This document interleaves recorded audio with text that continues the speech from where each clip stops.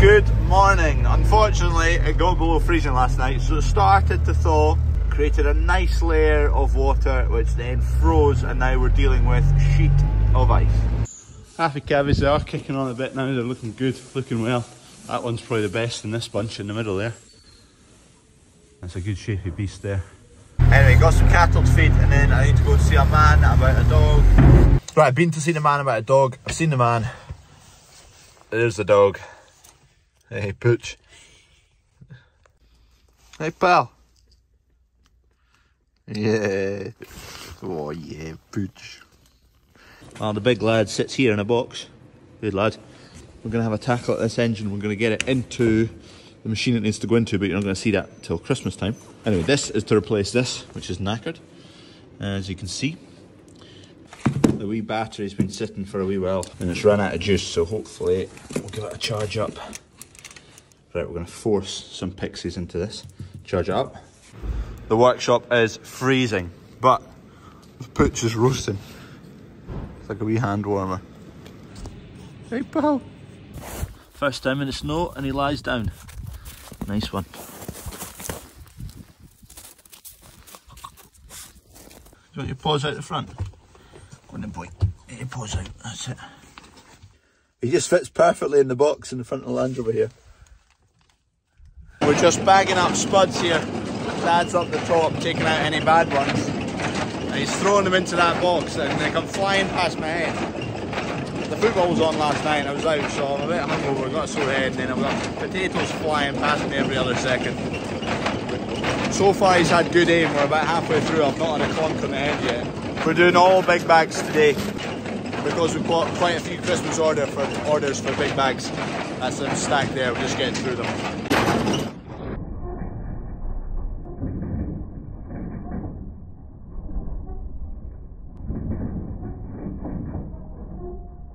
We've wound up with hardly any bags of these potatoes. Someone literally just arrived for 10 of them. It is a lot more mild. We had -10 a few days ago and it's now 10 degrees with it. We've had a 20-degree swing in the temperature. So the sheets of ice and snow have disappeared, or are almost away.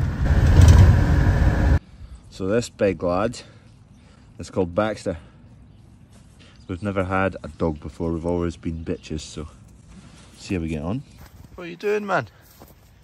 He's a good big lump of a dog. Go on in, you go. Straight back in. See how he fares on the ice. Skiting about. Anyway, you now know his name. Baxter. Baxter the Bandit. He was 6.7 kilo 2 days ago, so it's not far off 7 kilo already. Big lad. Come on, boy. Go on. Come on. Sit. Oh, I shouldn't shout at him. Sit. Good boy. Here. Sit. Good boy. Just yoking up this trailer, it's got a bucket on it. Kev's over there spreading dung. He's finished with the bucket, he's just using the grape now. Okay, as you can see, all the snow is thawed. Kev was at dung yesterday. We're going to try a load this morning, but don't know what it's been like. Quite a mess, probably. It's still hard in places, so we'll see how it goes. I don't know what it'll be like, but it might be okay. Just got this pile along here, half a day to do, really.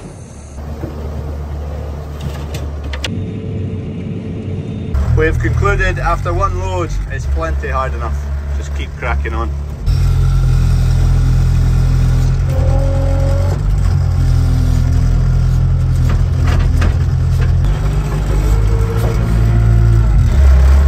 This dung here has not been out of the reed for too long, so it's not had a chance to rot and break down. It's a bit clumpier, and the machine needs a bit more power to spread this. The other stuff that was all really nice and broken down, it was like firing out, no bother. Anyway, that's it moving. You can see the steam coming off it from the heat.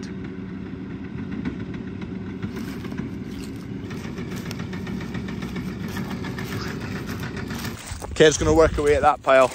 I'm heading along the road. We need to sort out carrots and parsnips for Christmas orders. He's motoring along now. Spreader's doing a fine job there. It's a K2, we hired it. We don't have our own spreader.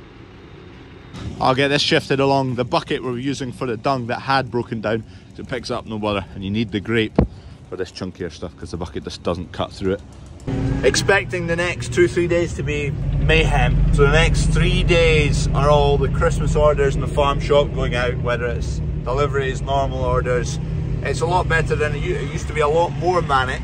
Over the years it's been more and more refined, and it's definitely a lot more civilized operation now. But that side of things, my brother does all that stuff, shop stuff, Christmas order stuff. That's him. Me and Dad are just the gophers, do what he tells us to do, go where he tells us to go, to some degree.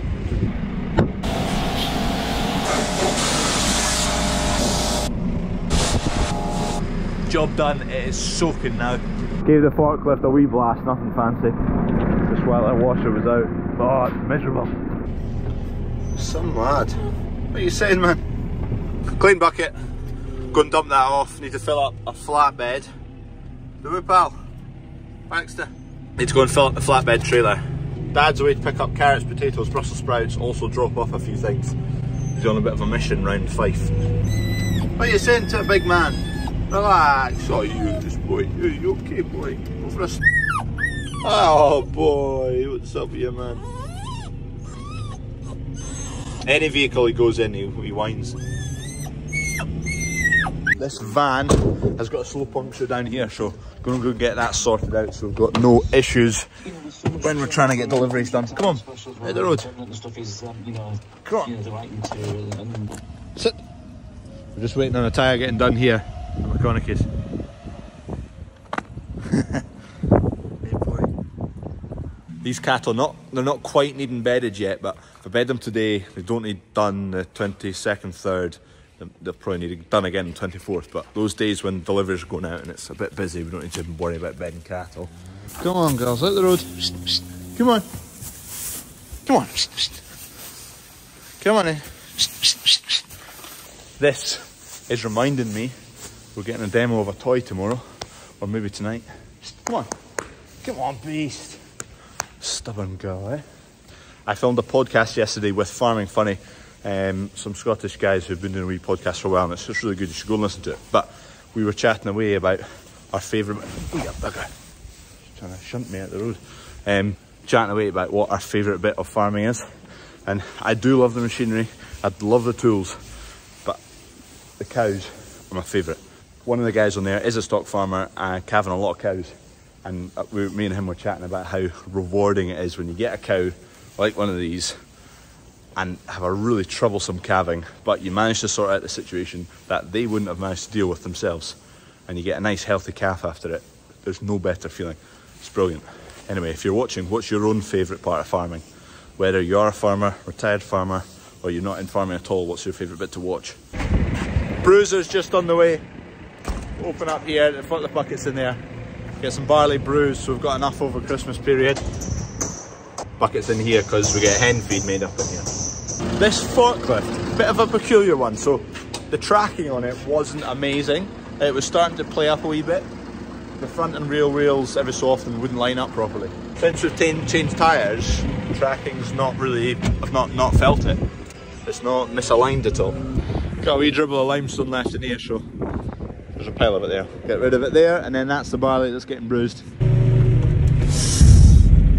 Oh, bloody hell. Didn't have the pins on. I'm sure I did because I turned off the flow to them. Now I'll need it back. That was a lucky one. This looks abandoned. I think someone's got it stuck in there. Box of parsnips. Can't get the weight off it because it's sitting too far this way. So just give it a nudge out.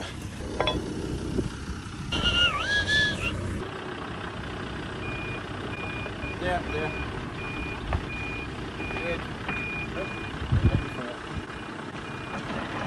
How's the wee bandit doing? Hey boy!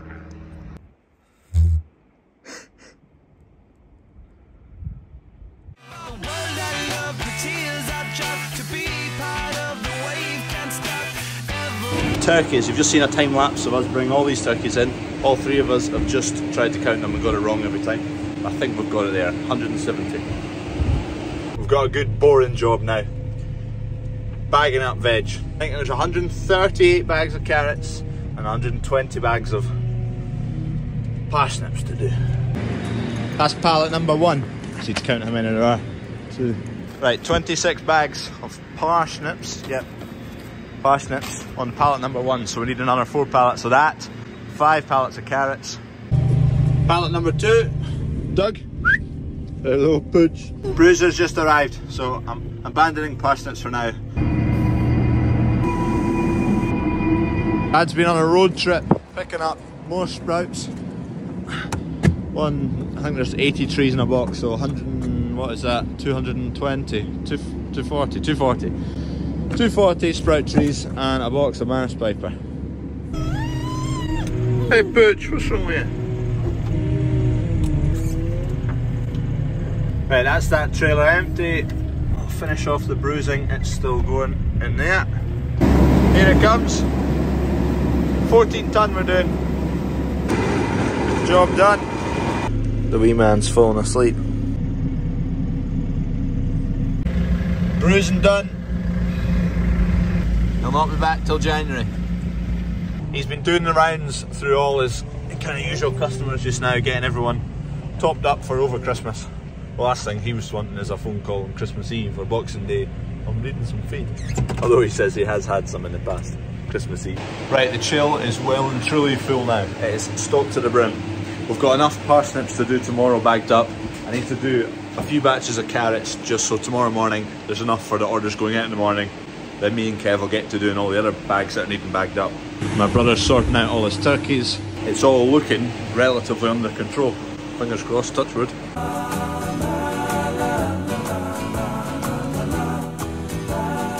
Right, those bags will keep them going first thing in the morning. These are veg boxes, so with turkey orders we do either a selection of individual veggies, so you order your carrots, your parsnips separately in 1 kilo bags each, or buy a kind of veg select box which has got carrots, got parsnips, got cabbage, it's kind of got a bit of everything in it. But if you're more keen on getting one rather than the other, then order it individually. Anyway, it is now pitch dark. We seem to be on top of things. Thank you very much for watching. See you tomorrow, where hopefully everything's going to plan tomorrow, but it's bound to go wrong at some point. Cheers, see ya. That's all the snow melted.